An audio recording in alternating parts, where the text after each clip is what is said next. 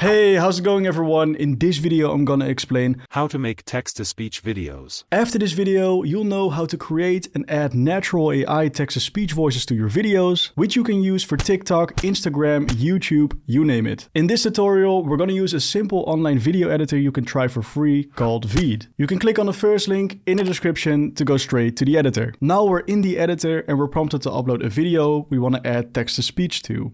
In this case, I'm gonna click on upload a file, select the video and click on open. To create a new text-to-speech fragment, head over to the menu on the left and click on audio. And as you might see, you can choose to do a voiceover if you want to record your own voice, or you can do text-to-speech, which we're going to do in this example, of course. So we're going to click on text-to-speech. Now a text-to-speech interface opened up in which we can create our own text-to-speech fragments. On top we have language, and you can choose between a lot of languages and accents. You can even choose English in a British accent, Australian accent, Canadian accent. Next you have voice, and you'll find that every single accent and language will have its own voice catalog. Every single voice has its own name, and the type of the voice is categorized as male or female. Next you have the text box in which you can paste or add the text in you want the AI voice to read out loud. Now I'm gonna type something in there. So now I selected a language, a voice, and I added some text, and I'm gonna click on preview to listen to what it sounds like.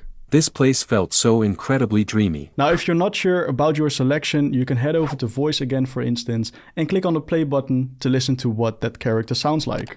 This place felt so incredibly dreamy. Alright, now the text box is also character sensitive. For instance, if you add a question mark to your sentence, it's actually gonna sound like a question. Is this place not incredibly dreamy? This also counts for commas and dots if you want to create a slight pause. Hey, this place is incredibly dreamy. Now, if you're satisfied with your text-to-speech fragment, you can add it to your project by clicking on the button Add to Project.